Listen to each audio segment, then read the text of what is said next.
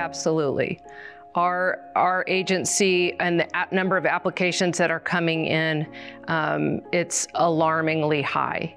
And it's very rare that we're not getting an application a day.